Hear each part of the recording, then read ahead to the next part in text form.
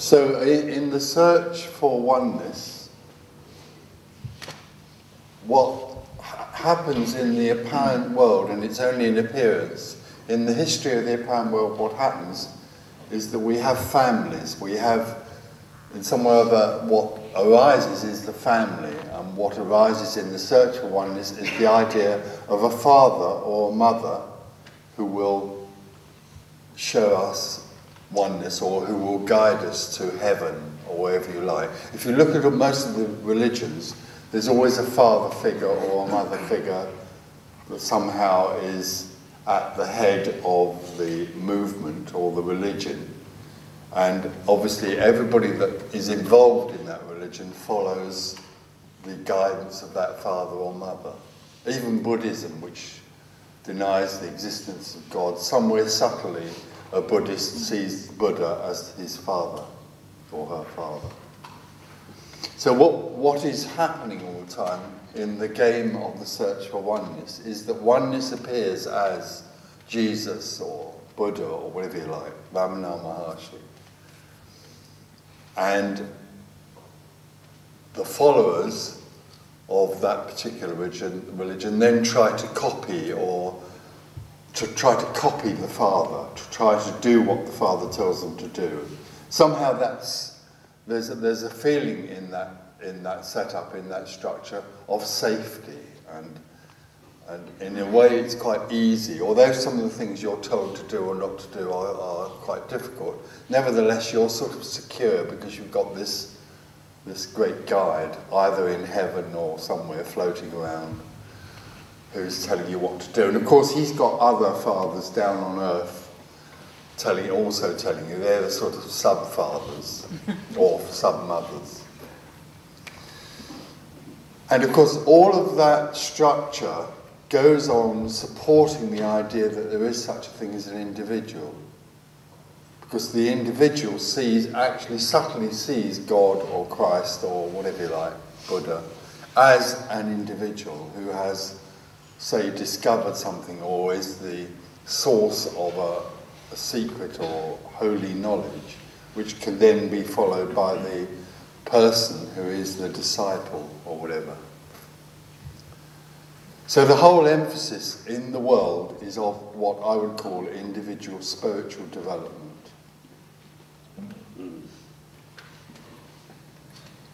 And it all is totally meaningless and utterly irrelevant to awakening. It's the way the mind functions is only in time. Mind thinking is the clock ticking. The mind is the time maker. The mind is also the story maker. We make up our stories through the mind. Of course, there is no such thing as a mind, there's only thinking.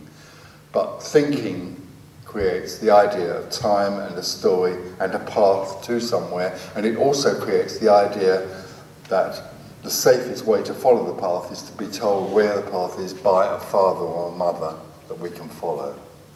It's all very comfortable and predictable. But awakening is the realization that there is no individual, and there is no father and no mother. The whole of the idea of hierarchy and dependence on a father and a mother completely collapses in awakening. Because what collapses more than anything, what is lost in awakening? Awakening and liberation are about a loss, not a gain. Something doesn't come from above and fill you with holy goodness or whatever. Awakening or liberation is a loss. It's a total loss of everything. And one of the parts of that loss, which the individual depends on, is the idea of fatherhood or motherhood. One that is greater. So when awakening happens, the whole sense of a father or mother falls away. And in fact, awakening is total aloneness. Awakening, liberation, is total anarchy. And anarchy is having no leadership. There's no one to depend on anymore. There's nothing to depend on anymore. But what's also wonderful about awakening and liberation is that if it's absolutely clear, which it can only be, otherwise it's not awakening and liberation. If it's totally clear, is that you don't need any leadership because there isn't anywhere to go. There's nothing to adulate, there's nothing to copy. There's no one to copy.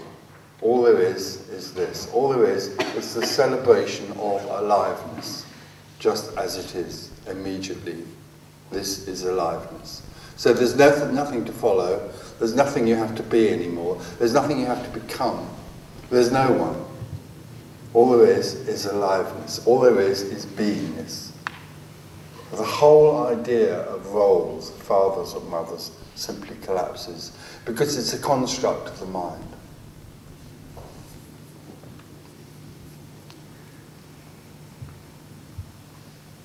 There's no authority, there's no one that can teach you to be what already is. How can anyone do that? All teachers are dependent on the idea that there is an individual who has to become something else, who has to become better, stiller, more worthy, egoless, desireless, all that crap. That's what teachers depend on, that whole idea of teaching you to become something. And all the time there is a sense that you are an individual, you have a very strong feeling that you're not good enough. Because, of course, in a sense, from the moment of separation, you feel as though you've been rejected out of paradise. So you've lost your lover, you've lost the perfect lover. When we lose our lovers, you know, the first thing that arises is, I'm not good enough. He doesn't love me because I'm no good. So the greatest loss of all is losing the perfect lover, paradise. So we always feel unworthy after that. And if somebody comes up to us and says, look, you're unworthy and I can teach you to become worthy, it's such a powerful message, it's so attractive. That's how the whole structure of the apparent world we live in, of religion and growth and becoming better, goes on being fed.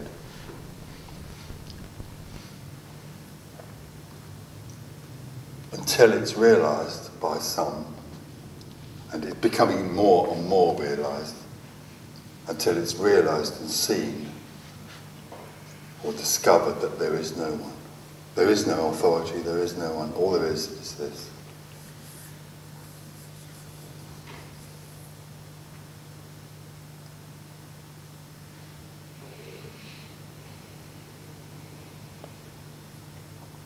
Because the other thing that tends to happen in that awakening is that we also lose our own roles. The role of being a disciple, or even the role of being a mother or a father, begins to disintegrate. We don't need a role to make us feel that we are real and people in the world. It all just falls apart. Mothering can still happen, of course. The celebration of mothering. What's wrong with that? Of brothering, of sistering, of... But there isn't anyone in there. There never has been anyone in there. Suddenly there is no one in there that has to act in a certain way that's been taught. So what we're here to talk about today, let's start talking together if you want to. On the question of there being no process, is it more or less likely that somebody is going to become enlightened regardless of their state of mind? I mean, could it, for example, be that somebody that's totally involved and addicted to the world or the appearance could, perchance... Absolutely. And it does happen, yes. So, in other words, then, when you hear advice saying, well, you shouldn't really get involved with things that confirm your mind in its own existence, like, I don't know, name something, some activity, then you shouldn't do that, because then you're reinforcing your sense of ego and all that. Doesn't matter. Well, it's not that it doesn't matter, it's actually that idea, that suggestion, comes out of a deep ignorance. It comes out of the idea that there is someone there who can choose not to have a busy mind, let's say. or that there is someone who can choose to be in good company, or any of those ideas that you could choose not to have a busy mind, are based on the idea that there is someone there who can choose not to have a busy mind. There isn't anyone. No. So if in fact you choose to do that because it makes your mind more peaceful, then that's just simply for your mind. Well, if you think you are choosing to have a peaceful mind and you succeed for about half an hour, which is usually how long it is, or 5 minutes, then you have reinforced the idea that your choice brings about a result, however temporary. So you go on being reinforced in the idea that you are a person who has a choice that brings a result. So it's traps within traps within. Oh yeah, it's all a game. It's one is playing the awful game that it's created called I am an individual.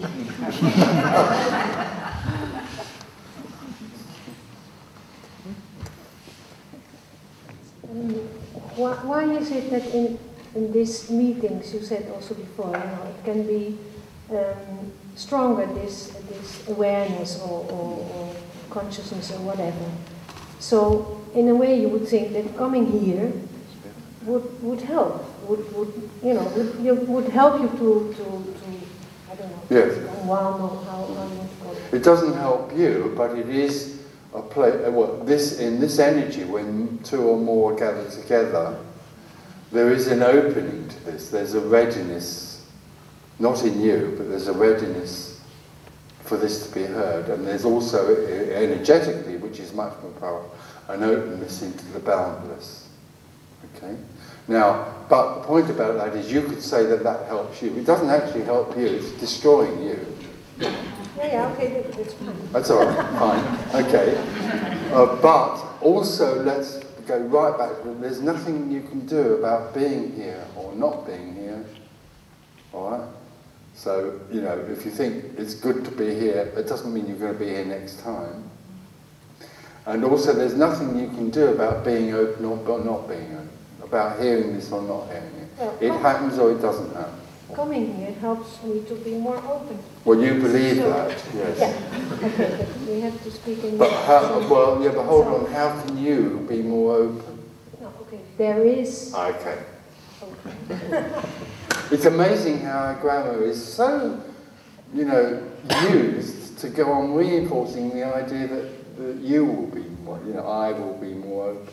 No, it's just not that. It is that there will be openness. Yeah. But that makes you think that coming to these meetings, is something that not can help me, but stimulate. But is opening. It's opening. Absolutely.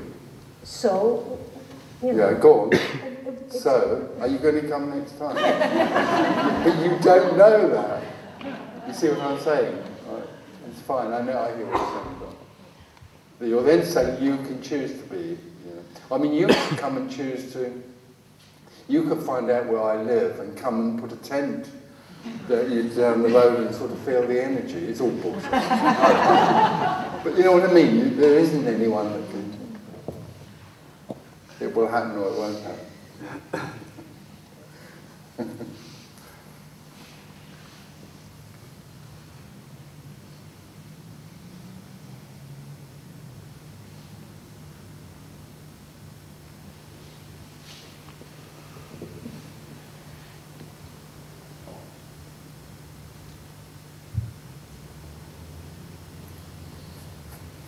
I mean, I just want to be clear that the thing about the tent isn't trying to say that this is anything to do with me. It's absolutely nothing to do with me. I was planning to put my tent in. Oh, you were? I'll show you a spot. It's fine. Next to the cliff. Yes. Hello. How's the totally fucking pissed off club going? They've got any more members? Much better. Much better.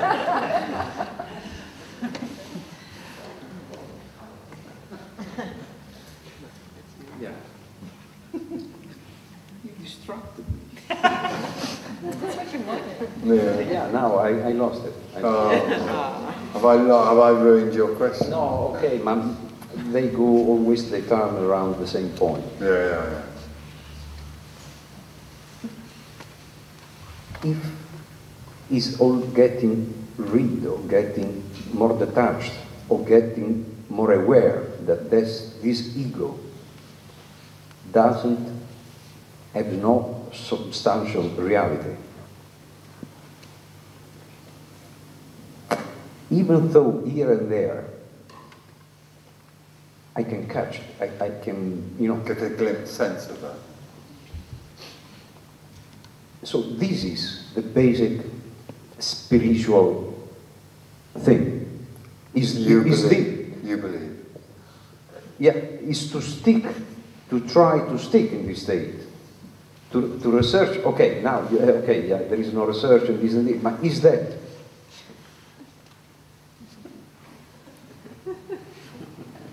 You're still into the idea that somebody can detach. Otherwise what? Because, let's be clear, if there is somebody detaching from the ego, I can tell you this, it's the ego doing it. Yeah, absolutely. It's the great spiritual ego that will detach itself from being egotistical anymore. And as it does, it becomes bigger. But in the last year, I became a bit more acquainted with the teaching of Ramana and Ponjaji and Vilain, no? And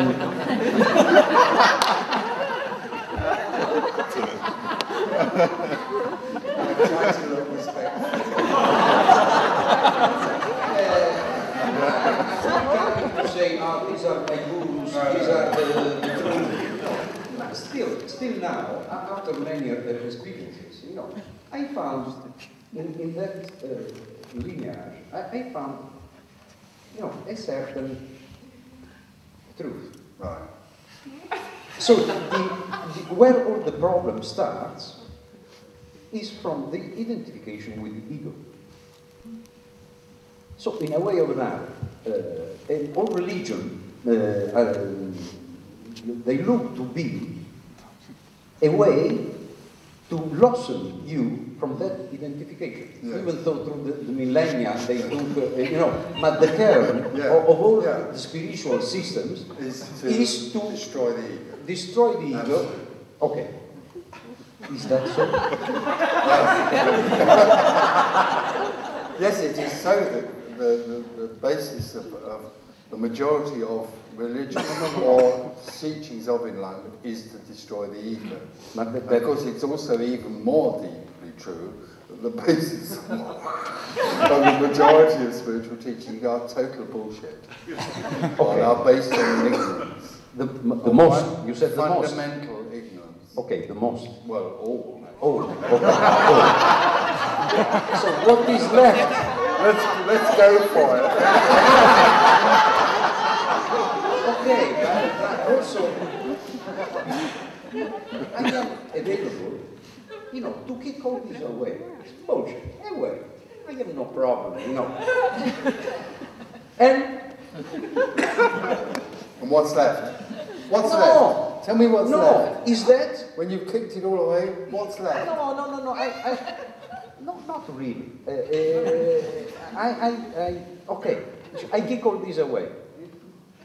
And what's left? Beginning with N. Beginning with N. Nothing. Can awakening happen gradually, or is it always? No, it doesn't happen gradually.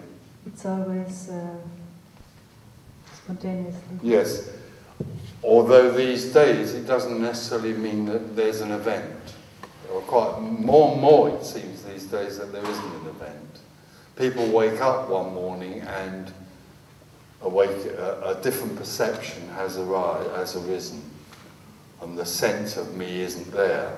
Then the sense of me will come back and try to claim that, and then it's that period before liberation.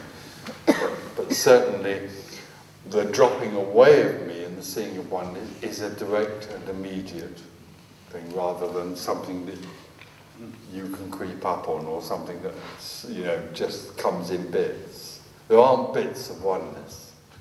You know, the seeing of oneness is a direct, complete seeing.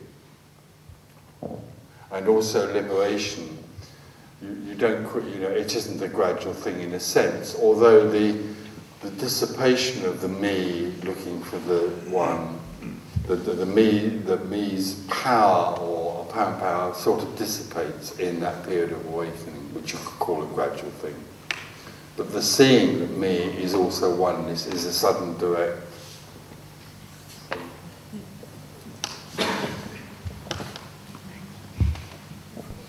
There's somebody just behind. I feel we are always in a kind of approach. Of an approach to what is, approach to the mystery that is there. And even when we call something emptiness, it becomes an object. There cannot be any emptiness. Which can be approached. So far we are totally lost in absolutely. our our search to find anything, to understand anything. Yeah. Socrates, he has said, I know that I don't know. This has been his last word. Absolutely, you're absolutely right.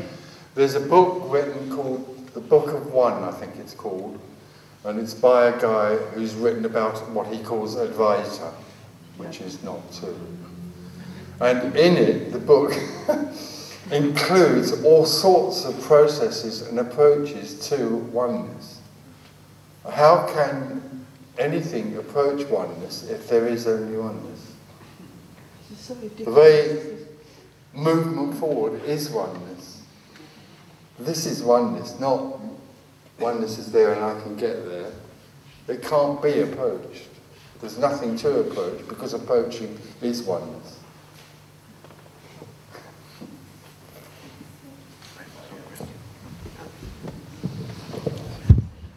It puzzles me, you told the lady over there that to be here in this energy, two or more people gathered, there's something special. Something special happens. It's possible, but it's not guaranteed. Yes. Oh, that's the end of your question. Yeah. It's very possible that there are people here who will become more and more fixed in the idea of individual choice. Because don't forget, the mind is resisting this all the time in this room. Nearly all the questions are yes, but. So there's obviously a tremendous resistance to this.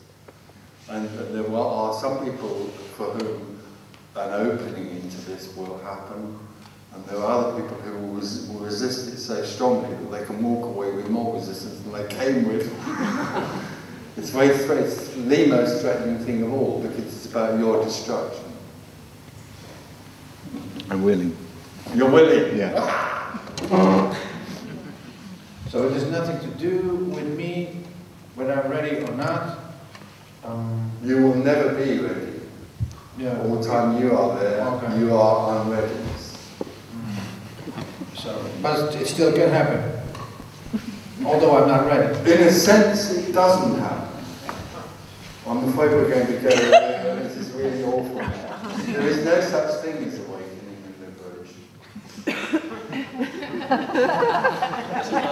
You just said people wake up with a different perception. No, people don't wake up. There is only this. And in this, there is the idea that there isn't this. When the idea that this isn't it falls away, there is only this. But it doesn't happen to anyone. Nobody awakens. Nobody becomes liberated.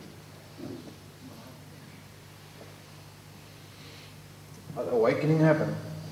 Well, if you want to say, the nearest I can get to it is that what seems to happen is the falling away of the idea that there is anyone who needs to become awakened.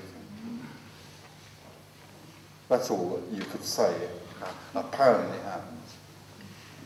So an illusion drops away, the illusion that there is somebody who needs liberating. Yeah. And this, of course, I can do nothing about. No, because you believe you need liberating. That's great. Yeah. and does this happen at random? Well, no, because it doesn't. And again, you see, what you're doing is personalise it. Will it happen to him or her? It doesn't happen to her or him or him. It didn't happen to this. So it doesn't happen to people.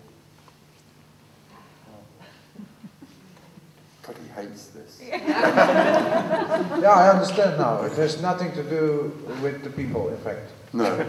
In fact, it's the opposite. When there isn't anybody, this is all there is. Right. And even whilst there is somebody here, this is all there is. And there's nothing I can do to fall away. No. It's a bit like, I mean, a similar thing is at the moment that, you know, people in the world are saying that the planet is being destroyed. Yeah? So there are quite a lot of people around who think that we should save the planet. I can suggest to them one way of saving the planet, the only way, if they all fuck off. They're trying now to reach other moons and other... It's the similar thing.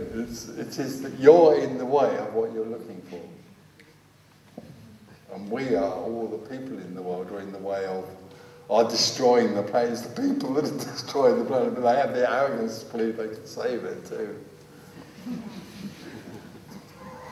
And the only way they can really save it is to leave, which is probably what's going to happen soon.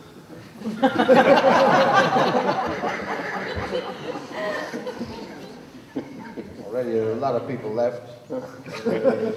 Second, 26th December, 200,000. I noticed that, that nature only has to do that.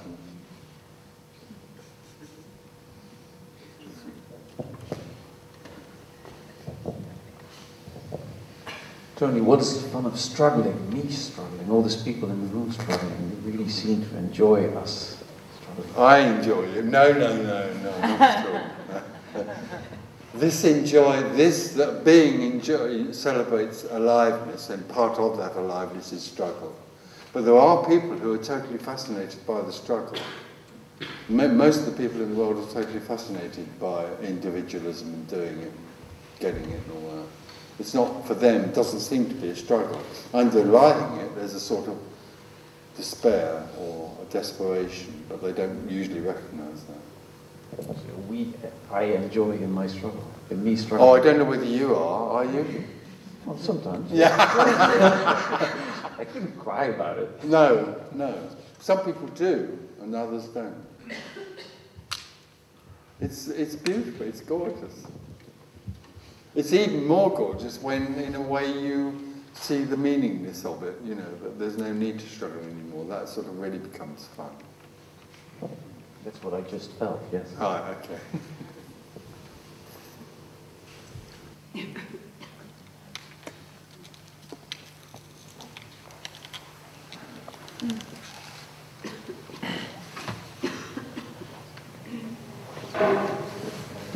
Hello, Tony. Hi, yeah. It's easier to talk about high-performance cars with you than Yes. Much easier. You've talked a lot today about that no one's here, we're not here, nothing exists. Nothing exists is a funny one, really. What is here is both real and unreal. That is getting to what my question is now. Is can you talk a little bit more? You've talked about nothing being here or we are not here, but there's also the witness, so that through enlightenment one also sees what is here. Oneness appearing as... Well, we don't see, the oneness sees. The watcher is the no thing, which sees that we are something trying to be no thing. In other words, the no thing watches itself apparently being something trying to be nothing. That was what I was asking you to sort of expand. Yeah. I can't expand it really, that's it. There is no thing, and no thing happens, so the everything is the no thing happening. There aren't two things. When the no thing starts to move, when it comes over the wall and says, thinks, I am a person and this is manifestation, it's still no thing moving and thinking it's something. And in that thinking that it's something also arises the idea of there being a separate individual. When the separate individual is there, it feels as though it's a me, I'm separate. But there can come a point when there's a seeing of that game being played. But Is that what you call liveliness? Liveliness is oneness. But in this situation where you believe you're dreaming that you are an individual, that which is the source of everything sees that it's dreaming that it's an individual. That's the watcher seeing the apparent individual arise. So that's awareness seeing aliveness through the eyes of an apparent Tony Parsons. Well, it's already separated itself. This is all artificial. But the watcher is seeing that there is something that thinks it's separate. It is actually itself, but it's dreaming that it's separate. So the watcher is the source, is the no thing, is the silence, which sees that there is a game going on called I am a separate person.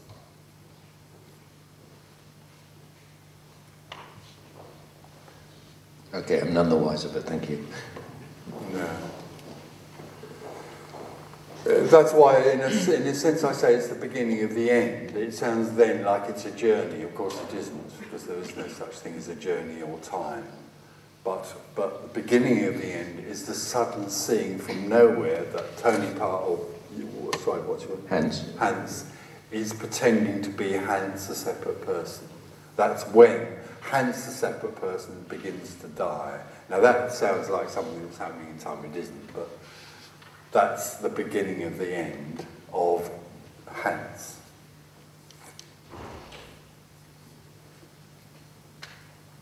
Okay, thank you. Okay.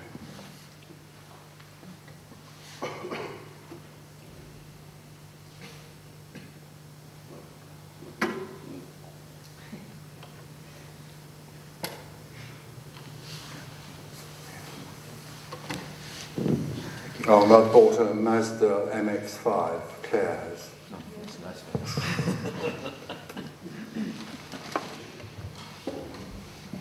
Does existence give lessons to people who are not awakened, or they just let you be awakened forever? Well, there isn't something out there that can give lessons, but the whole of the apparent life, apparent process and what seems to happen to the person is simply the invitation to see that there is no one. Again? The whole of everything that's happening right now is the invitation for the seeker to see that there's only oneness. So I should be aware. I could be aware now of this invitation. You won't ever be aware of it, but it could suddenly be realised that there's no one there who needs to be aware of it.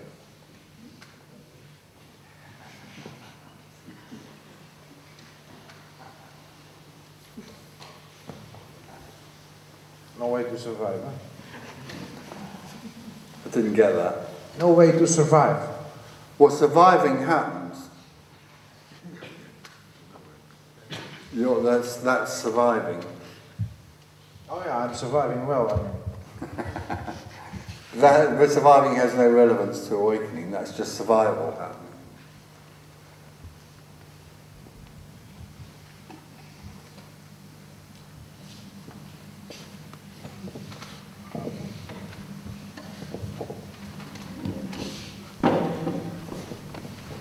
It's about this change of perspective and the awareness. And so, is it not so that the moment you recognize awareness actually being you and not this, the me is gone? Yeah, I mean, you don't realise. Yeah. There is just the seeing, but And there it's is no kind of one. change. There's no one. There is no Yeah. one. But invariably, what seems to happen is that you come back to claim that. Yeah. That's what seems to happen. It doesn't have to. I mean, awakening and liberation can happen at the same time, Yeah. although there is no such thing. They can both be simultaneous. Yeah. But invariably, it seems with people that we meet, and this happens to, there seems to be a period where the me wants to come back and claim it. Is there a longing of the me? Oh, so the Wanting to me can only long. But like the me can only dream, the me also can only long. That's the game. The me longs for oneness. And is there a longness of oneness, wanting to be one? No. There's no longing of oneness that drove me here? Don't forget that oneness pretends to be two, and then the longing begins. But in fact, oneness longs for nothing, because one is nothing and everything. So it doesn't have to long for anything.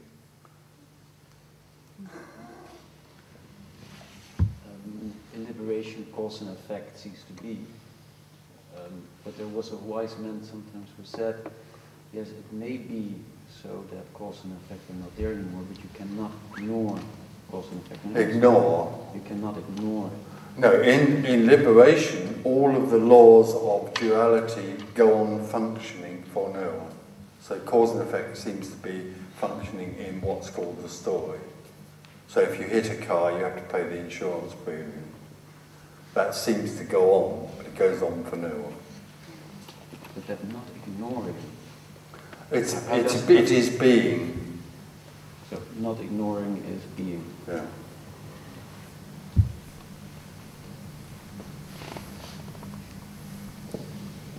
So there's no difference to these laws, whether you believe in them Except or not. that they become and are seen as part of the story which is meaningless.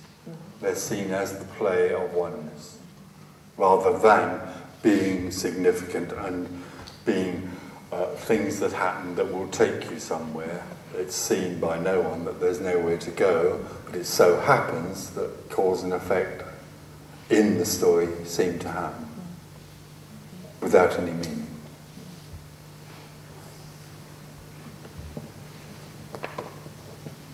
If there's no one, who's driving this car then? One is. So one is driving the one that arises as a car. So who's enjoying it? Nobody. Well, there isn't anybody to enjoy it. It is just what it is, yeah. You're still into enjoyment, aren't you? So what is happening isn't at all relevant anymore. The joy of liberation is simply being. Being Tony Parsons? No, being.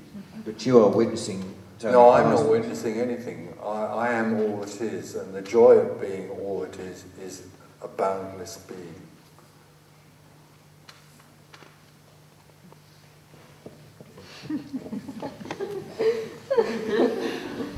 How come that after awakening, life seems to be so much easier and flowing and better? Because to a great extent, the neurotic drive that pushed you into trying to fill the loss is no longer there. So things seem to work in a more harmonious way. And the trouble with that is that the mind then thinks, oh, I want to become enlightened, so it's all harmonious. You can't do that, but it is like that. That doesn't mean to say that disharmony won't happen still. No. But yesterday we talked about trust. And trust. Yes. And I realized that before trust, I had to tell myself, just trust Sitaras, everything is okay. And now it's more like, I cannot not trust. It's like... My sense is that there's a resonance there with what's being said. It's somewhere there's a totally yes about this. And the mind will, but somewhere underneath that there's a total yes. And that, in my way, you could say could be a sort of trust. Yeah. Because although it hasn't been seen yet, there's a total knowing that this is it. This is it. We all know this is it. We're always looking out there pretending it isn't. So as you sit there, everything that is arising, whatever's arising is this. If it's serenity, it is oneness. If it's an idea that I don't get this, it's oneness. If it's impatience, it's oneness. Whatever is there is this. Is this oneness, is that energy? You could say it's energy, it's aliveness, it's being, whatever it is. The trouble with the mind is that the mind sees what's arising, which might be frustration or boredom, and thinks it isn't it, because the mind thinks in terms of duality. You know, this feeling of frustration isn't it. There must be something better than this, but in fact, whatever is arising is this. Can you explain the word duality a little bit more clearly? Well, duality, in separation there are two. There seem to be two. In separation we become individual and see everything else as something else. So in separation there's subject and object, apparently. So if we're sitting there, we're taught, or we believe that, you know, liberation is being... And if we're sitting there and feeling, fuck this, then the mind would think that there's something that's wrong and there's something else that's right. Whereas actually, fuck this is it. Or whatever. What am I having for tea tonight? Shall I ask a question? It's whatever is arising is oneness. Have you any way of getting to your centre? There is no centre. I think a lot of people here may think they've got a centre. Yeah, there is a belief, there is no centre. The belief is that in some way or other this can be seen from somewhere. There isn't anywhere to see this from, there is only seeing. So people are sitting in this room thinking that they have to see something, whereas actually it already is being seen. If people are looking at this is oneness. But it's not seen from anywhere, it is simply seen. Whereas the teaching is, see it from your centre, see Tony from your centre, see Tony from your heart, see Tony from the inner. See Tony without thinking about it. Well, yeah, but that's another thing. You know, if you're seeing Tony and thinking about it, that's what's arising, seeing Tony and thinking about it. There's nothing right or wrong with anything, it is what it is. Directly, the mind starts thinking there's a certain way of doing things through awareness and whatnot. You're back in. You know, what was the strange thing about that is that when the mind thinks there's a way of seeing that's also this.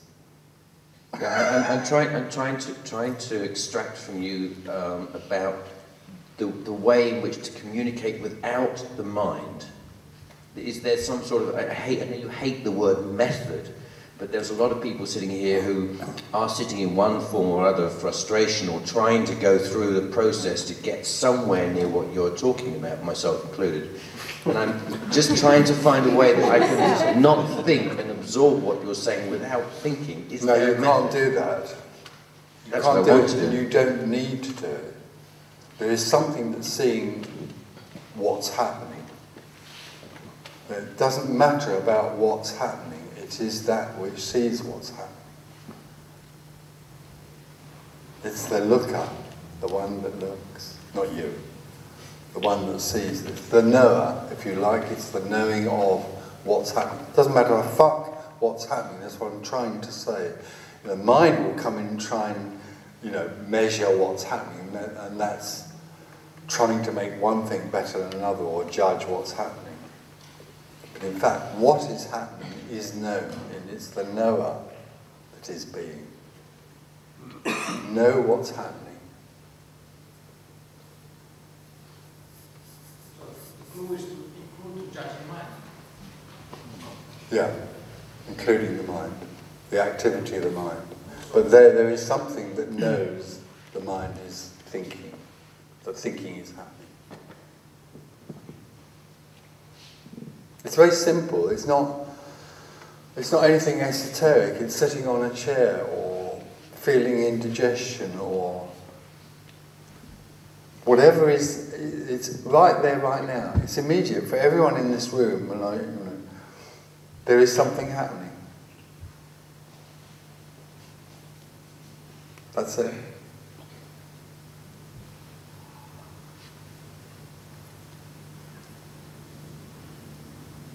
The knowing of something happening. You're now talking about witnessing something happening. Yeah, you could call it witnessing, yeah. So by witnessing something's happening is by not thinking and not relating and not attaching to it. It isn't you that witnesses, it is that which witnesses. It is that which knows. What's in this room is not you, it is the knowing of this. You can't do it, but it's happening. It's sensing that that's there.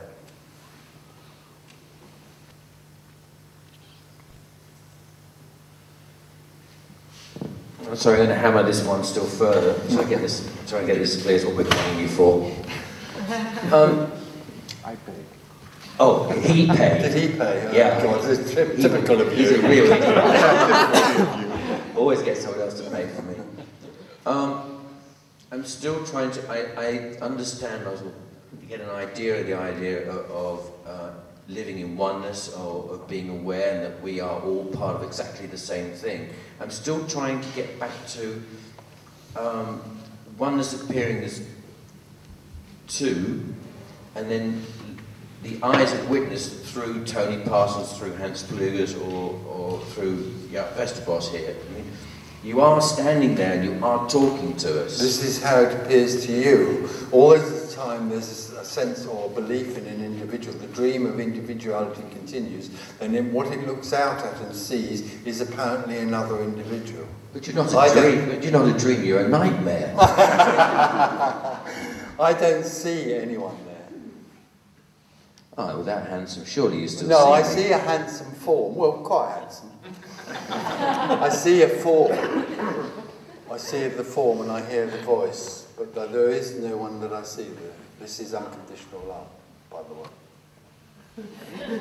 Thank you.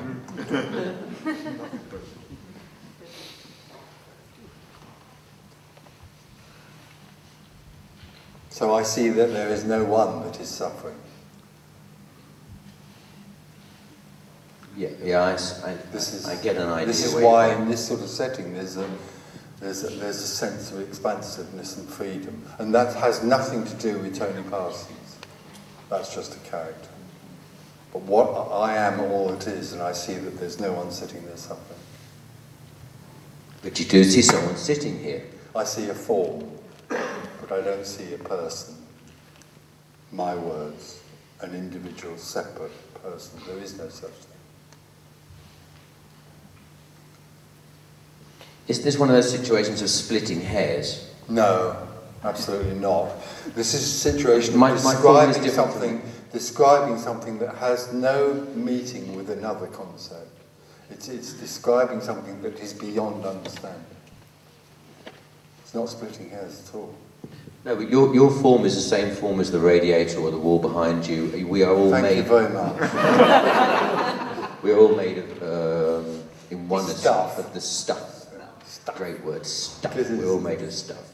But then, looking at you have one form and the radiator indeed has another form. But they are both only oneness. Yeah, no, not one or the other is more significant. That I understand. I mean, the basis of you is atoms and the basis of the radiator is atoms. No, you're particularising. I mean, now you're talking science now. That's got nothing to do with this. Although, in a way, it sort of does point to it.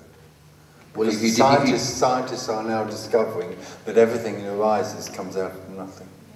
Yeah, that's a very complicated mathematical equation. About something that's utterly simple and obvious when there's no one looking.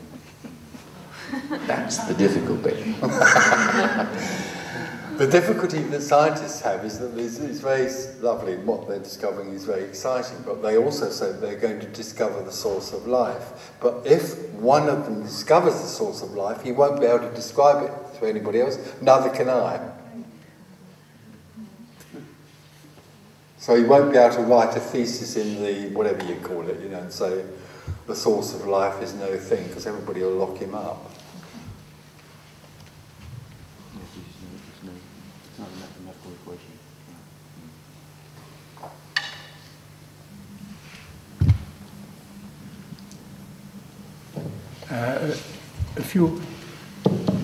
A few seconds ago, you talked of before liberation. Just a bit nearer. Yeah. Before liberation.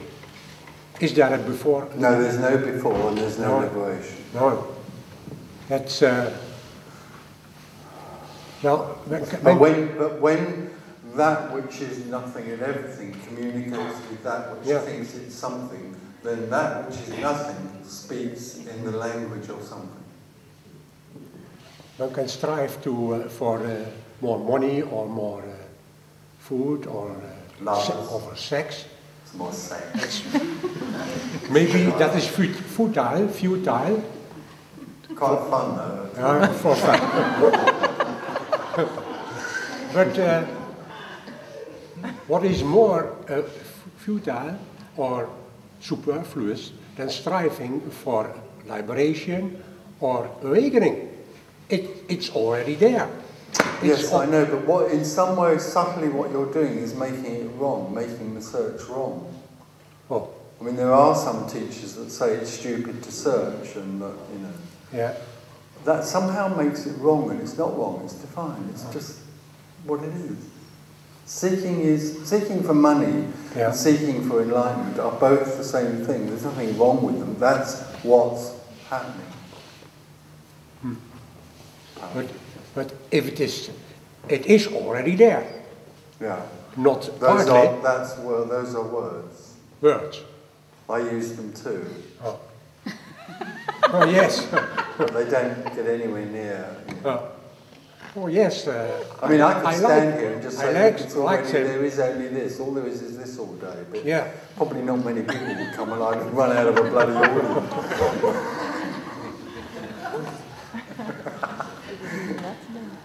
And funnily enough, it wouldn't be appropriate because somewhere in the search, from the seeker's point of view, there's a language and a questioning about this which is responded to out of nothing. Of course, in the end, the question's coming from nothing also. But in some way or other, there's some communication that goes on that points to that which is beyond the communication.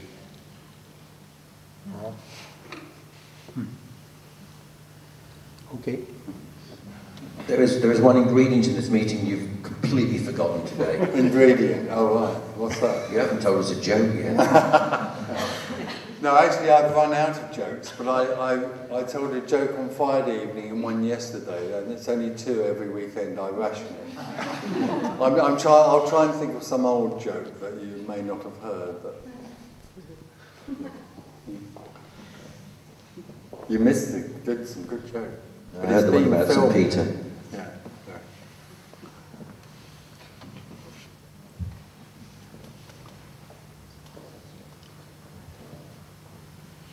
So there was a Methodist and a priest and a Catholic priest and a rabbi in an aeroplane, a private aeroplane that was flying to somewhere. And they also had there was a choir boy there. They were going to somewhere, to some sort of service. And it was a private aeroplane, and the pilot came out to them and said, I'm really, really sorry, but in fact there's something wrong with the engine of the plane. You know, and it's going to crash in about 10 minutes. And there are only 2 parachutes, and I've got one of them, and I'm jumping right now, so he jumped. And the Methodist said, this is awful, there's only 1 parachute, who are we going to give it to? What is a Methodist? Well, it's one of a religion, it's a religion. And he said, I think we should give it to the young boy, he has his whole life ahead of him, you know, we should give the parachute to the young boy. And the rabbi said, oh, fuck the young boy. And the Catholic said, well, have we got time?